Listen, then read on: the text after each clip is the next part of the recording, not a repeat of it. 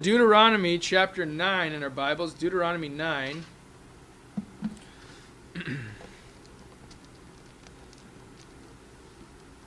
Deuteronomy chapter 9.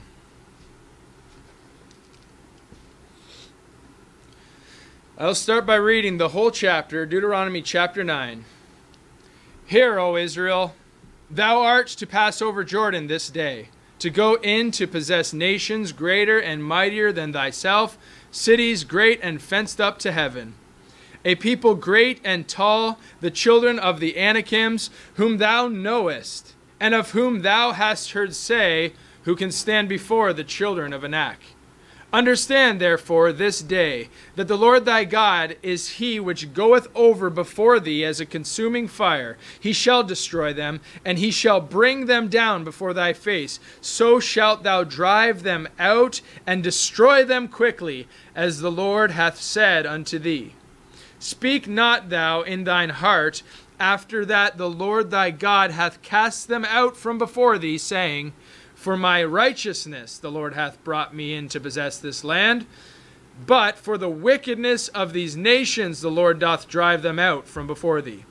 Not for thy righteousness, or for the uprightness of thine heart, dost thou go in to possess their land, but for the wickedness of these nations the Lord thy God doth drive them out from before thee, and that he may perform the word which the Lord sware unto thy fathers, Abraham, Isaac, and Jacob. Understand, therefore, that the Lord thy God giveth thee not this good land to possess it for thy righteousness, for thou art a stiff-necked people. Remember, and forget not, how thou provokedst the Lord thy God to wrath in the wilderness from the day that thou didst depart out of the land of Egypt until ye came unto this place. Ye have been rebellious against the Lord. Also in Horeb ye provoked the Lord to wrath, so that the Lord was angry with you to have destroyed you. When I was gone up into the mount to receive the tables of stone, even the tables of the covenant which the Lord made with you, when I abode in the mount 40 days and 40 nights, I neither did eat bread nor drink water. And the Lord delivered me 2 tables of stone written with the finger of God, and on them was written according to all the words which the Lord spake with you in the mount out of the midst of the fire in the day of the assembly. And it came to pass at the end of 40 days and 40 nights that the Lord gave me the 2 tables of stone, even the tables of the covenant. And the Lord said unto me, Arise, get thee down quickly from hence, for thy people which thou hast brought forth out of Egypt have corrupted themselves. They are quickly turned aside out of the way which I commanded them. They have made them a molten image. Furthermore, the Lord spake unto me, saying, I have seen this people, and behold, it is a stiff-necked people. Let me alone, that I may destroy them, and blot out their name from under heaven. And I will make thee a nation mightier and greater than they. So I turned and came down from the mount, and the mount burned with fire, and the 2 tables of the covenant were in my hands. And I looked, and behold, ye had sinned against the Lord your God, and had made a molten calf. Ye had turned aside quickly out of the way which the Lord had commanded you. And I took the 2 tables and cast them out of my 2 hands, and brake them before your eyes. And I fell down before the Lord as at the first. 40 days and 40 nights I did neither eat bread nor drink water, because of all your sins which ye sinned in doing wickedly in the sight of the Lord, to provoke him to anger. For I was afraid of the anger and hot displeasure wherewith the Lord was wroth against you to destroy you. But the Lord hearkened unto me at that time also, and the Lord was very angry with Aaron to have destroyed him, and I prayed for Aaron also the same time. And I took your sin, and the calf which ye had made, and burnt it with fire, and stamped it, and ground it very small, even until it was as small as dust. And I cast the dust thereof into the brook that descended out of the mount. And at Taberah, and at Massa, and at Kibroth Hattava, ye provoked the Lord to wrath. Likewise, when the Lord sent you from Kadesh Barnea, saying, Go up, possess the land which I have given you? Then ye rebelled against the commandment of the Lord your God, and ye believed him not, nor hearkened unto his voice. Ye have been rebellious against the Lord from the day that I knew you. Thus I fell down before the Lord 40 days and 40 nights. And as I fell down at the first, because the Lord had said he would destroy you. I prayed therefore unto the Lord and said, O Lord God, destroy not thy people and thine inheritance, which thou hast redeemed through thy greatness, which thou hast brought forth out of Egypt with a mighty hand. Remember thy servants Abraham, Isaac, and Jacob. Look not unto the stubbornness of this people, nor to their wickedness, nor to their sin, lest the land whence thou broughtest us out say, because the Lord was not able to bring them into the land which he promised them, and because he hated them, he hath brought them out to slay them in the wilderness. Yet they are thy people and thine inheritance, which thou broughtest out by thy mighty power and by thy stretched out arm. So Deuteronomy, I believe this is a chapter about the grace of God. And it's hard to think about that when you see just the majority of it being the two major columns in my Bible, a little bit of this one and a little bit of that one, especially just emphasizing the rebellion and wickedness of the people. You think it'd be more about God's judgment here, but he's highlighting his grace, in fact, as he deals with his people and their great wickedness, but fulfills his word and his promise unto them anyways. In the intro there, in verse 1, we see the grace of God right away. It says, Hear, O Israel, thou art to pass over Jordan this day, to go in to possess nations greater and mightier than thyself, cities great and fenced up to heaven. Right away, God is giving a possession over to his people. And it's a possession here that's not something that they could have earned of their own selves. It's not something that they necessarily deserved. It was freely offered and given to them by the giver, God himself. Now, this land, it says, is possessed currently by nations greater and mightier than the people Israel. These cities are great and fenced up even unto heaven. Therefore, it's clear that this is not something that they could go and get themselves. It's not something they could possess of their own accord or of their own might or of their own abilities. And that's exactly what grace is God giving to you something that you don't deserve. It's a gift. He's offering them something that they could not have earned. They did not deserve it. They were not able to take over these greater and mightier nations than themselves, of their own selves, but rather they needed God to give it to them. Verse 2, it says, A people great and tall, the children of the Anakims, whom thou knowest, and of whom thou hast heard say, who can stand before the children of Anak. So the reputation of the people that indwelt the land at the time was such that he says, hey, these people are great, these people are tall, and you know us. You know them to be those things. You know that they're great. You know that they're mightier than you are. You know that they are tall even.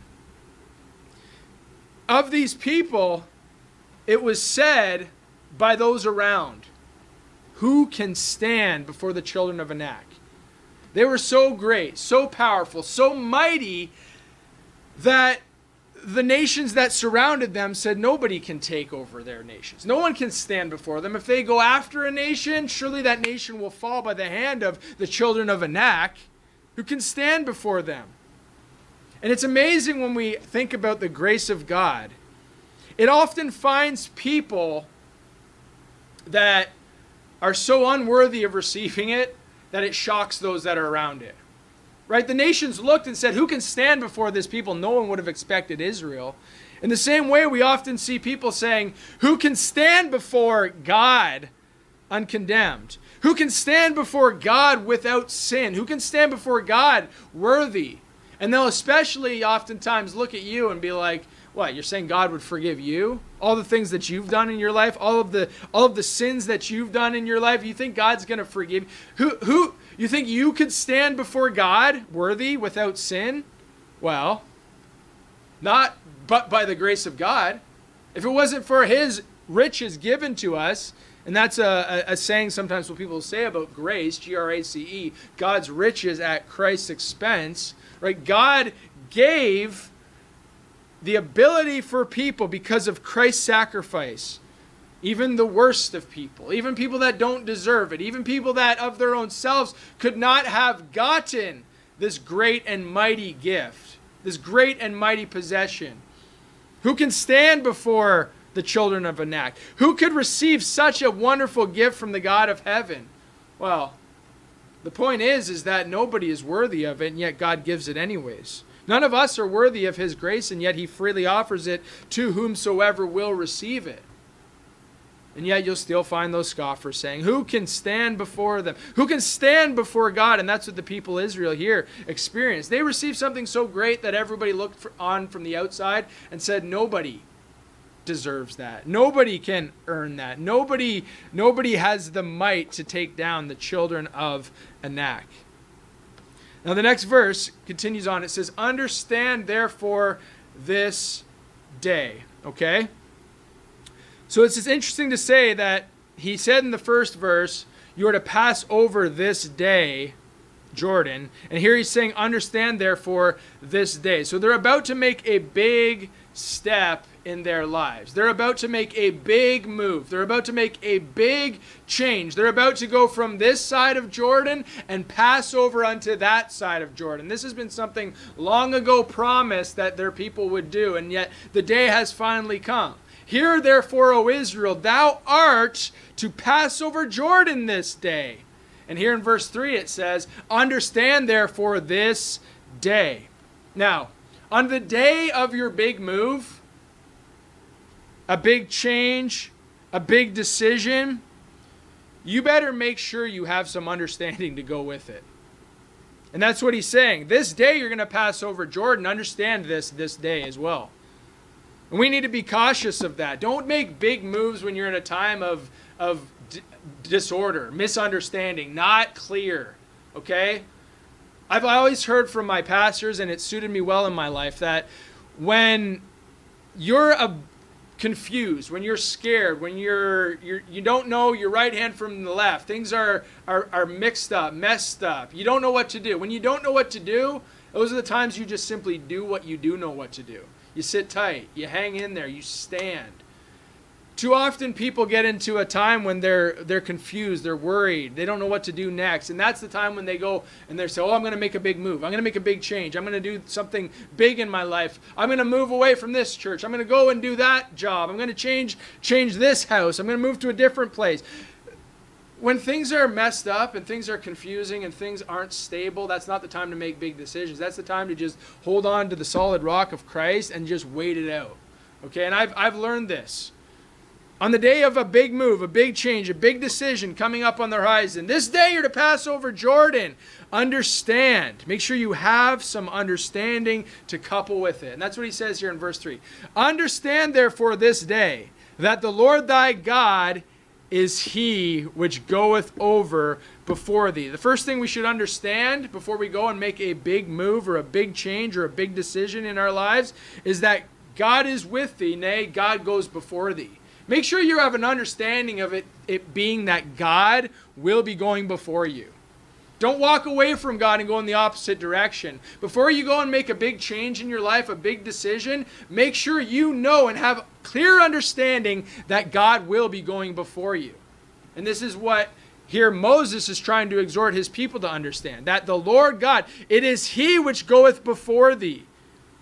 Before you make a big change, a big move, a big decision, understand that God goes before thee. Make sure you have that clear. Make sure you have God's presence with you. Next, you can continue reading, and it says, as a consuming fire, he shall destroy them, and he shall bring them down before thy face. So shalt thou drive them out and destroy them quickly. On a day of a big move, a big change, a big decision, understand that God as a consuming fire is there for your protection. And if you're not sure if God's there for your protection and is going to go with you, step one, then don't move. Don't go forward. Don't cross over Jordan at this time. You need to make sure before that big move, big change, big decision, you have God's presence and you have God's protection. Finally, there in verse 3, it says, as the Lord hath said unto thee. Before that big move, big change, big decision, make sure you are going according to his word. Make sure you're following in what God has said. Make sure you have God's word in your corner and in your heart, and you are seeking after what God said. Before that big move, big change, big decision, before you pass over Jordan this day, understand this day, make sure you know that you have God's presence, his protection, and finally, his promise with you.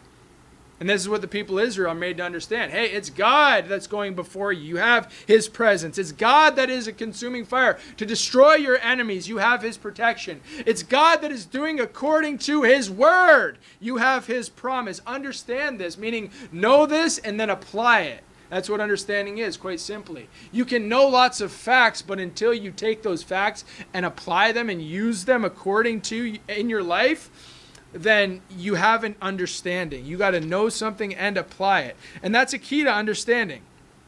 And the key to understanding that we find here is that the Lord God, right there at the end, is he which goeth before thee. And at the end of that verse, as he said unto thee. Know the Lord thy God is he, and as he said unto thee. Kind of bookends that whole verse there.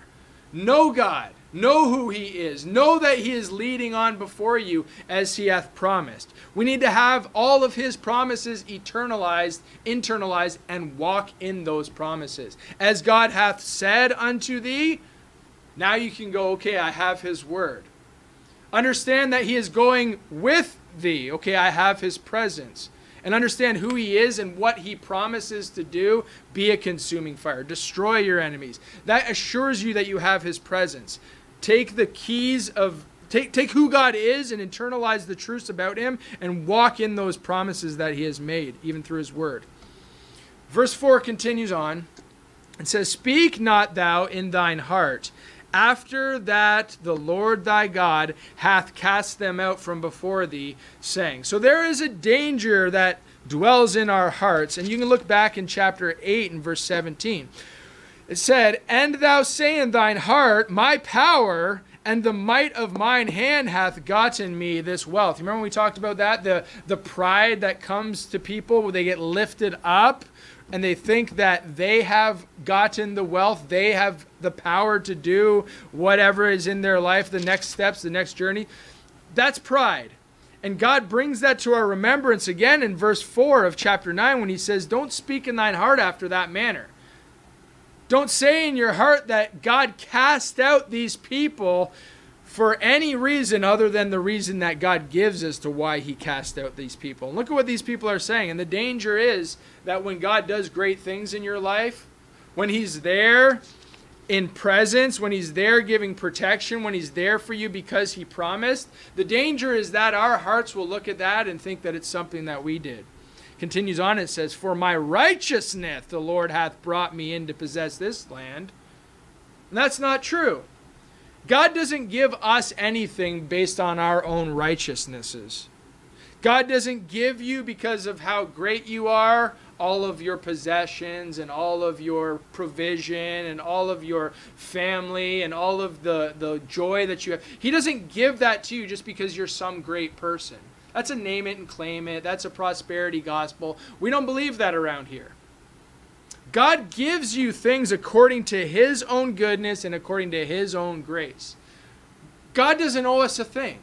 God doesn't look and say, oh, you know, Brother Vince is just such a good guy. I'm just going to lavish him with gifts and prizes and special things and all. No, he just simply does that out of the goodness of his own heart and out of the grace of his own heart. Because honestly, if we got what we deserved, we would go to death and hell for all eternity. So then anything we have above and beyond that is simply a grace of God and him extending his goodness. Now, the real reason why God is giving them this land in particular in the context of the scriptures, chapter 9 and verse 4, the second part of that, it says, but For the wickedness of these nations the Lord doth drive them out before thee. He's simply saying that it's not because you're so great that you're taking this land, but it's because they're so wicked that you're taking this land. God is using a nation on the heels of another nation that rebelled against him to set things right in that land by destroying them by the next nation that's to inherit it.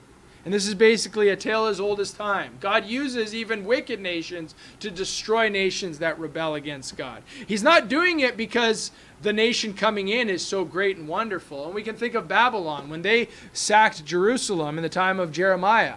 Babylon was a heathen nation. By and large, Babylon rejected God. They were idolatrous. They were wicked. They were worldly as all get out. But God used them to destroy his people that were in particular and knowingly rebellious against him. He's using others sometimes to punish the nations that go before him. It says again in verse 5, he's making it even more clear, not for thy righteousness or for the uprightness of thine heart dost thou go to possess their land, but for the wickedness of these nations the Lord thy God doth drive them out from before thee, and that he may perform the word which the Lord sware unto thy fathers, Abraham, Isaac, and Jacob. He's making it even more clear. Again, reiterating the same thing. It's not because you're righteous. It's because they're wicked. It's not because you're righteous. It's because they're wicked and because I'm fulfilling my promise that I made unto the fathers through you, even though you don't necessarily deserve it.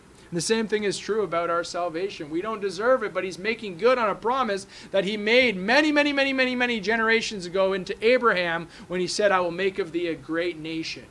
That's the promise now that I am taking part in, not because I'm good, but because of God's grace. I'm accepting his free gift. God's performing his word that he swore way back then upon me by giving me something so wonderful as eternal life. He continues on again, more understanding given. Understand therefore, he's really trying to hit this home. Verse 6, understand therefore that the Lord thy God giveth thee not this good land to possess it for thy righteousness. For thou art a stiff-necked people. I didn't give it to you because you're righteous, because you're not. Because you're a stiff-necked people, because you're always rebelling against me. You're hard-hearted towards my word, and yet I'm still fulfilling it. Why? Because I promised somebody else, and because of the wickedness of the nations here that are in there now, has rised up such that I have to finally judge them. Do we understand this now? He said it 3 times over and over. God will perform his word even if he needs to use stiff-necked people to do it. Okay? And God will do that in our lives too. Ultimately, we shouldn't be stiff-necked. We should be soft-hearted and prepared to do the work of God. But sometimes he might even use us in our rebellion to get his work done. I've seen it happen. You know, I'm not always living the best for God in the life over the years, but he somehow used me anyways, in spite of me, to bless somebody else, to encourage somebody else, to lift somebody else up. Have you ever been out souling and you just don't really feel into it? Maybe you had a really bad day. Maybe you yelled at a family member. Maybe you were grumpy that morning. Maybe you stubbed your toe and said a bad word. You're not feeling like soul winning that day. You give a half an effort and somehow somebody still gets miraculously and gloriously saved. It's not because you're so great, because you're stiff-necked, in fact, but it's because God is performing his promise and because God's will ultimately be performed regardless of what we are doing, if he intends to get his will done in that situation. Sometimes we talk to ourselves and we say, you know, how so? How am I stiff-necked? How am I so bad? I'm not so bad. There are worse people out there. That's just another manifestation of our own stiff-necked and hard-hearted. These people might have been wondering to themselves, what do you mean stiff-necked? Well, the last few chapters, he's been iterating the story of Israel, and we've just learned more and more each time, each chapter, that these people are rebellious, and yet God is using them anyways. And here, there's another rehearsal of Israel's rebellion. He just goes over it again in verse 7. Remember and forget not. Remember and forget not how thou provokest the Lord thy God to wrath in the wilderness, from the day that thou didst depart out of the land of Egypt, until ye came out of this place, ye have been rebellious against the Lord. I love that because It's funny to think from the day that they came out, this great deliverance, the miracles that the people saw God do before them, they were rebellious from that very moment on. And I think of my life and I was like, man, I was saved, but I was rebellious from that moment on. I didn't just miraculously change and suddenly I'm doing all of the things that God wants me to do just in a moment. I didn't even know what God wanted me to do in the moment. I was rebellious against it. And even once I knew what God wanted me to do, I still kicked against a lot of his commandments. I'm a lot like Israel here. From the day that I departed out of the land of Egypt, from the day that God brought me out of the world and into his kingdom through my salvation, I have been rebellious against the Lord. Verse 8, it says, here in Horeb, ye provoked the Lord to wrath, so that the Lord was angry with you to have destroyed you. These people were standing there alive this day, and yet many years ago, the Lord nearly destroyed them because he was so angry with them. And I wonder how many days I lived since my salvation where I was in the same state, where God would have destroyed me that day were it not for my Lord Jesus up in heaven, ever living to make intercession for me.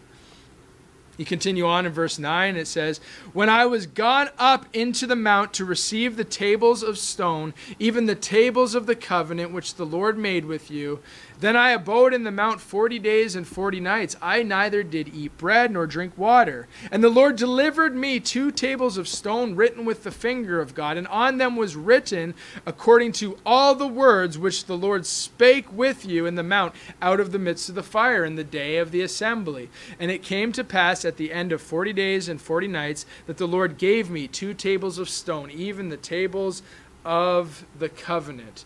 That same day that they provoked God was the same day that God gave the covenant of promise. Now that's grace. The same day that God went up and literally with his finger sat with the man of God, preparing him the tables of stone with the 10 commandments written upon them according to all the words that he said, and also according to words that the assembly heard thundered out of the mount. The exact words found their place on those tables written by the finger of God. That same day God did all those great and wonderful miracles in Horeb was the same day that the people provoked him to anger where he would have destroyed them. Isn't that amazing? Man, we think of God doing such great things for us in spite of us, but one of these just brings it to perspective. And I can again think of times in my life where I was probably in the same state. God is doing great things, giving me his promise, fulfilling his will in my life, moving me on to bigger and better and greater things in his will and to his glory. And at the same time, I'm just being rebellious and provoking him to anger. Happens all the time. But were it not for grace, we'd be in a lot of trouble, wouldn't we? We'd definitely receive a lot less. We wouldn't have gifts. We wouldn't have God's care over our lives. This actually, though, when you see destruction withheld from a people, is another avenue of God's love towards us, and that's his mercy. Now, grace is giving something that's not deserved. Mercy, on the other hand, is withholding destruction that is certainly deserved. God says, you provoked me to anger. I would have destroyed you, and yet he didn't. He held back, and that was a merciful thing for God to do. They deserved it. They rebelled against him. They were wicked in his sight, and yet he didn't destroy them. Verse 12, the conversation instead happens between the Lord and Moses, where he says, the Lord said unto me, arise, get thee down quickly from hence. For thy people which thou hast brought forth out of Egypt have corrupted themselves. They are quickly turned aside out of the way which I commanded them. They have made them a molten image. Furthermore, the Lord spake unto me, saying, I have seen this people, and behold, it is a stiff-necked people. It's amazing here because right before that in verse 12, God actually says thy people. It's like he doesn't even want to possess them anymore. He's like, Moses, these are your people. They're stiff-necked. They made a molten image. Obviously, they don't want me as their God because they're going to go and make their own God. I gave them a commandment, tables of stone, these testimonies, this covenant that is there for the purpose of giving them some order, of leading them in the right path, of follow, or of having a way for them to follow and to unite under, and instead they're just going to corrupt themselves, turn aside, make their own God, leave the way that I intended, and just reveal just how stiff-necked they are. He says in verse 14, "Let me alone, that I may destroy them, and blot out their name from under heaven, and I will make of thee a nation mightier and greater than they." God here is so mad that he goes to Moses and says, these are your people, you deal with them. In fact, leave me alone, I'm going to destroy them, and then I'm going to make of you a nation. Moses then, given this insight, and the severity of their sin comes to his mind, what's the first thing he does? He reacts. And sometimes the man of God is given insight, clear insight as to what people's problems are, what their issues are, what their sins are. And he doesn't necessarily attack them individually and specifically, but through the Word of God, sometimes those things come to pass. And I've often said that most of the time, if I'm picking on a certain sin that you have, I don't even know it. I'm just up here saying what God has laid on my heart, what God has revealed to me in private, something like this, where God comes to Moses and says, hey, your people have corrupted themselves. They have turned aside. They have made a molten image. They are a stiff-necked people. And then I simply preach a message that falls in line with that revelation to my heart. I don't know who it is. I don't know what they did. I don't know the specifics. I don't know too much of those things. But if I preach the Word of God, I can deal with these things in particular. Here in verse 15, Moses reacts. He says, so I came down. I turned and came down from the mount, and the mount burned with fire, and the 2 tables of the covenant were in my 2 hands. Verse 16, and I looked, and behold, ye had sinned against the Lord your God, and made you a molten calf. Ye had turned aside quickly out of the way which the Lord commanded you. Verse 17, and I took the 2 tables and cast them out of my 2 hands and break them before your eyes. So first Moses comes and he reacts severely to the sins that he finally now sees with his eyes. In anger, he breaks these originals of the text, smashes them to the ground, and destroys them in the sight of all people. Once these are broken, though, his mood changes. Now, that's quite often how the initial reaction is just anger with the sin that had taken place. Moses here reacting as God is tempted to react, as God is desiring to react. Let me alone. I'm just going to destroy them and start over. Moses comes down and that same rage fills his heart, that godly anger, righteous, indignant. He finds his people had done exactly what God had told him in private they had done. And he sees this with his own eyes, gets so angry that he destroys the covenant physically that God was desiring to destroy for real. Because the covenant was one of promise to enter in. The covenant was one that if ye do these commandments, then shall ye live and be blessed and go in and possess this land and all these things. God said, let them alone. I'm just going to destroy them and even blot their names out of heaven. That's how mad God was. And Moses here acts out physically how God felt spiritually by breaking those commandments, breaking those 10 commandments, those 2 tables of stone. But in compassion, Moses doesn't stop there. Verse 18, and I fell down before the Lord as at first, 40 days and 40 nights. I did neither eat bread nor drink water because of all your sins, which ye sinned in doing wickedly in the sight of the Lord to provoke him to anger. For I was afraid of the anger and hot displeasure, wherewith the Lord was wroth against you to destroy you. But the Lord hearkened unto me at that time also.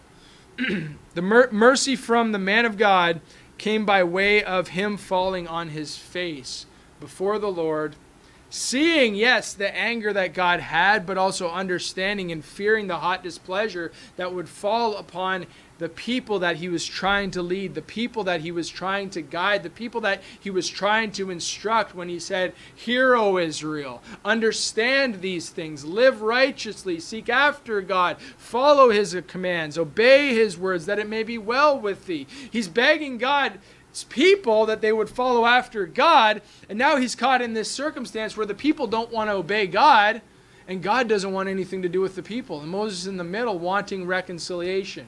Isn't that a wonderful picture of our Lord Jesus Christ? We don't want anything to do with God.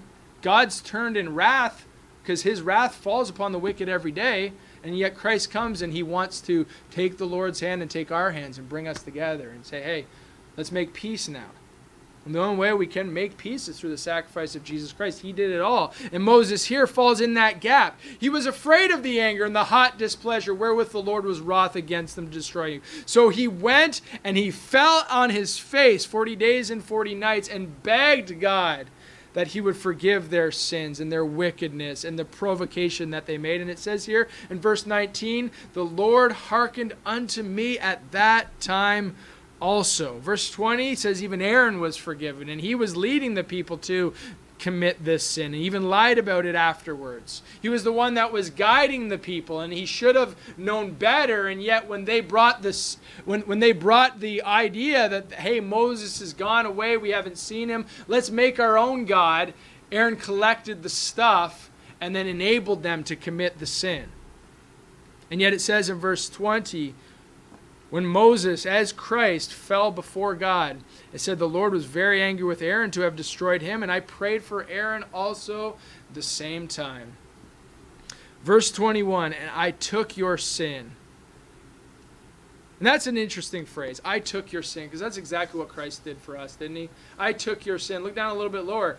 Burnt it with fire. I took your sin. I burnt it with fire. Says that I took your sin, specifically in the context, the calf which he had made, and burnt it with fire, and stamped it, and ground it very small, even until it was as small as dust, and cast the dust thereof into the brook that descended out of the mount. He took their sin, he burned it, and he sent it so far away by putting it in that river that descended out of the mount, that descended out of the place that they were in, far, far, far away. It was made as dust so that it could dissipate and it could become almost nothing. You know how your sugar dissolves in water and becomes almost nothing. Moses ground it down to dust so that it would dissolve in that river as it flowed far, far, far, far away from them. Picture of Christ taking our sins as far as the east is from the west, I believe. Moses, I took your sin, he says. I took your sin, the calf which you had made, and I burnt it and stamped it and ground it very small, and I cast it thereof, and it descended out of the mount. Their sin, their idol was destroyed, in a forgiving act of God and God's man. Verse 22, it said, and at Taberah, and at Massa, and at Kibroth Hattahavah, ye provoked the Lord to wrath. Again it says, likewise, when the Lord sent you from Kadesh Barnea, saying, go up and possess the land which I have given you, then ye rebelled against the commandment of the Lord your God, and believed him not, nor hearkened unto his voice. They repented not, but rebelled. They repented not, but rebelled. They believed him not. They didn't have the faith to believe to enter in. That's what happened at Kadesh Barnea. The command of the Lord was to go in and possess the land. They should have. They could have at this time. And yet here they are standing again. God's saying, today you're going in. Understand these things. Today you're going in. Remember how rebellious you have been in the past. Today you're going to receive of the promise. Even though you're stiff-necked, even though you're hard-hearted, even though your heart hasn't always been right with me, I'm going to fulfill my promise to you. But don't remember how you were rebellious, how you believed him not, how you hearkened not to his voice. And today you stand, think about the grace of God and understand the same things. How you've rebelled, how you've believed him not, how you've hearkened not to his voice. But here we stand, a new day, ready to step into the next promise, the next opportunity that he has. Understand, therefore, this day, where you've come from, the rebellion that you've committed, the sins that you have committed. Understand this day as you go in to possess greater and mightier things than were in the past, all of these things that had happened before. And repent, don't rebel. Verse 24, it says, ye have been rebellious against the Lord from the day that I knew you. What an amazing thing for Moses to say. Remember, 40 years he walked away from the people Israel to go serve and be a shepherd and to he kind of put off the call of God for a while. He comes back and he knows the people, and immediately he's just like, these are rebellious people. They won't obey me. They won't follow me. And God just says, hey, now you know how I feel. They won't obey. They won't follow me. And yet he still gave Moses the commission to go and to stand between him and them. How often are we rebellious, proud, arrogant, disobedient? We look just like Israel of old, and that's why the Bible promises these things are written for our admonition. These things are there for our learning. Those upon whom the ends of the world have come, these scriptures were recorded so that we could hear them, see them, behold them, and use it as a mirror to look at ourselves and go, wow, that's me, rebellious. Wow, that's me, sinful. Wow, that's me, full of idolatry. And the more we meditate upon that and think about that, we ought to understand just how great it is to have the blessing of the grace and mercy of God in our lives. And how do we have that? We need to be thankful for the fact that we have our high priest, the Lord Jesus Christ, who ever liveth to make intercession for us. And Moses is revealed here as a type. We see Moses standing before the fearful anger and hot displeasure of the Lord as he tries to protect the people that God is angry with. He tries to bring reconciliation to them. And all our lives since we've been saved, and maybe even before that at times, Christ has been working in our lives to bring us to himself. All that time, Christ was ever living to make intercession for us. God be merciful unto them. God forgive them. Since we've been saved, he said, God, remember the blood. They're forgiven. They're forgiven. They're forgiven. Even as the accuser of the brethren stands at the same time, Satan before the Lord saying, condemn them. Look, they're sinning. Look, they've done wickedly. The Lord is saying they're forgiven. They're forgiven. Remember the blood. Remember that they've believed upon us. They've called upon us. They're saved. They're born again. Ever living to make intercession for us. And that really comes to perspective when we think about all the things that we have done. The Bible doesn't encourage us to dwell upon things. It says forgetting those things which are past.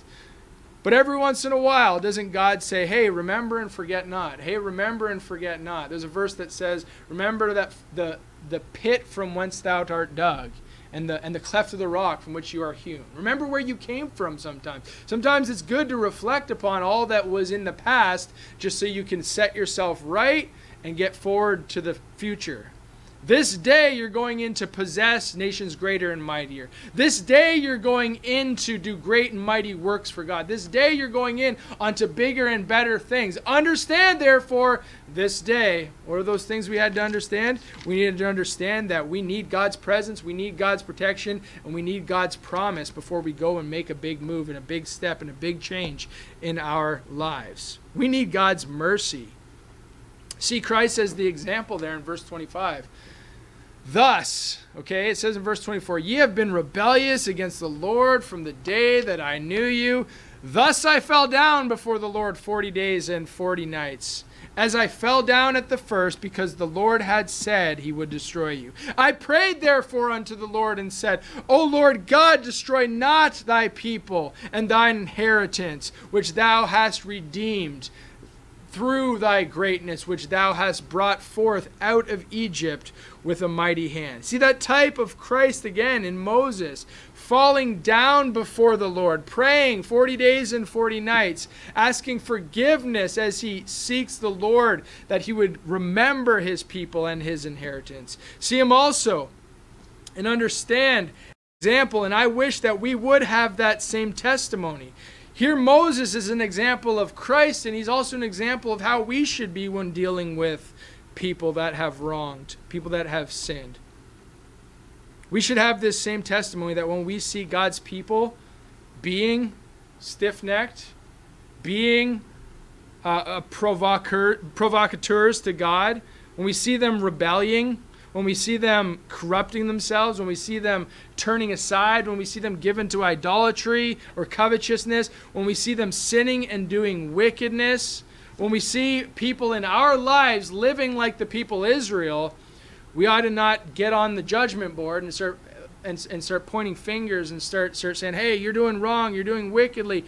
We all got to be a little bit more like Moses and like Christ and exhibit the grace and the mercy of God as Moses did. It didn't stop Moses from getting angry with God's people. He got angry with them. He smashed the covenant before them, but then immediately after he went and fell down before the Lord praying.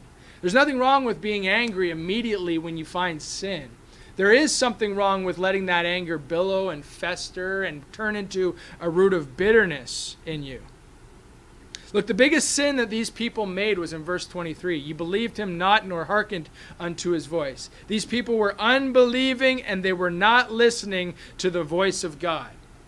And that's the biggest sin that we're going to encounter in our lives. As we're in church, you'll be able to look sometimes at your brothers and sisters and be like, you're not believing God. You're not obeying his words. I can see it. Sometimes you can get angry with them. If it's a personal issue and you're like, man, what are you doing? You got to get this right. Figuratively smash the tables before them. There's nothing wrong with that if you have the right heart. And what's the heart of Moses here he's exhibiting? It's the heart of God. God told him in private he was angry. God told him in private that he was willing to destroy this people and start afresh. And Moses' reaction was to get so angry that he broke the covenant before those people, showing how angry with their unbelief and their rebellion he was, but then he immediately turned around and fell down and prayed. I wish I would have more of a testimony of that, but too often when I get mad at people, seeing them sin, seeing them break God's commandments, seeing them willingly disobedient to his word, I just let that anger continue to fester in me. I think we all have that tendency too. It's unforgiveness. It's bitterness. It's a problem. And then what ends up happening is the sinful brother isn't helped because they're just going to maybe balk up and rebel even more and get welled up with pride. But then myself, seeing the sin, trying to help them out of the sin issue, I'm going to have my own testimony hurt when I just start to get angry and bitter and frustrated with them, and then there's this great divide and so wells up. But in verse 25, I love this, and I have it highlighted. It says, thus I fell down. In the beginning of verse 26, it says, I prayed. And that should be our marching orders. Okay, get angry at the sin. Be angry and sin not. Let not the sun go down upon your wrath. There's nothing wrong with, let's say, a parent getting angry with a child when they find that they've done something sinful. There's nothing wrong with a brother getting angry with a sister when they've done something sinful and sinned against the Lord. There's nothing wrong with that.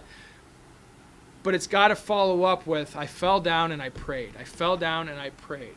Now, how do we pray then for our wayward brethren? How do we get God's mercy in their life and turn away his wrath as we see Moses did? Well, I think this gives us some examples, okay? First thing is verse 27. It says, remember thy servants, Abraham, Isaac, and Jacob. Look not unto the stubbornness of this people, nor their wickednesses, nor their sins. This is a call to remembrance. What do we bring to God? Remember the promises that you've made. Remember how you promised grace and forgiveness to Abraham, Isaac, and Jacob, that Christ would be the Savior that would forgive that person. So, when we see rebellious people in our lives and around us, family members we're angry with, you've been rebellious from the day that I knew you. Fall down and pray and call on God to remember his promises. Next, verse 27 in the second half of there, it says, look not unto their stubbornness of the people, nor to the wickedness, nor to their sins. Fall down, pray when you see wayward brethren. Fall down and pray and ask God to remember his promise. To remember his promise. Also, pray that God would not look unto their stubbornness, their wickedness, or their sin. God, remember your promise you've made to this brother of mine, to this child of mine, to this friend of mine. Lord, don't look unto their stubbornness. Lord, don't look unto their wickedness. Lord, don't look unto their sin. But too often what we tend to do is we tend to personally look on those things and accentuate them, and even in our prayer lives. Hey, why don't you correct so-and-so for their rebellion? Lord, why don't you fix them and straighten them out for their sins and for their wickedness? No, that's not what Moses did. He was angry. He got angry with them, but he left it there. He finished off. He came to a conclusion of his anger. He fell down and he prayed and he said, God, remember the promises you've made. God, don't look anymore on their stubbornness. Lord, don't look on their wickedness. Lord, don't look on their sin. Thirdly, call on God to glorify himself and his word. Verse 28, lest the land whence thou broughtest us out say, because the Lord was not able to bring them into the land which he promised them, and because he hated them, he hath brought them out to slay them in the wilderness. Call on God to glorify himself. If God promised he would take this people out of Egypt to a promised land, God surely will do it. And Moses uses this opportunity to say, God, glorify yourself. We don't want this wicked nation to look on them and say, God, and say all these wrong things about you. We don't want them to look on the sins that these people have committed and then finally your judgment on them and say, the Lord hated them and your reputation be sullied. No, Lord. We want you to remember your promises. So we fall down and we pray. We want God for you to not look on our brother's stubbornness, his wickedness, his sin, his pride. And so we fall down and we pray, Lord, we want you to glorify yourself and be glorified. We don't want your reputation to be sullied. We don't want people to look on you and your word and say it's not worth a thing. And so we fall down and we pray. Finally, we need to remind God he's in charge and we belong to him. Verse 29, it says, yet they are thy people and thine inheritance. Look, he asks all these things. God, remember your promise. God, don't look on their sin. God, glorify yourself. But ultimately, they're your people. They're your inheritance, which thou broughtest out by thy mighty power and by thy stretched out arm. Thy kingdom come, thy will be done on earth as it is in heaven. God, you're in control. Ultimately, God, if it's your will to destroy this people, I'm not going to stand in your way, Lord. But here's what I ask as I fall down and I pray. God, would you just remember your promise? God, would you just not look on their sins any longer? God, would you glorify yourself in this? God, you're in control. God, you're in charge. And that's how we ought to look and seek after God's mercy and grace for others. And this is what Moses did. And he exhibited it very well 3 times in this chapter. It says he fell as he did aforetime. He fell as he did before, as he did at the first. God is being sought by Moses for the sake of a rebellious, stiff-necked, corrupted, turned aside from him, sinful, wicked people. Hey, these people were bad. These people had done great things. People will sin against us and be very bad and do very unjust, unrighteous things. But we can't let that destroy our testimony. I think this is a little bit of what we're seeing here. We're seeing God fulfilling his promise to these people in spite of all that they are. And through the story, we see this scarlet cord of Moses as a type of Christ, just there along, asking forgiveness, asking for their safety, asking for them to be given mercy, to be given forgiveness, to be kept alive, though they deserve death. God, would you be merciful? God, would you be gracious? God, would you ultimately get the glory in all these things? It's an interesting chapter. There's so much more to it, I'm certain, but I'm thankful, Lord. Let's pray.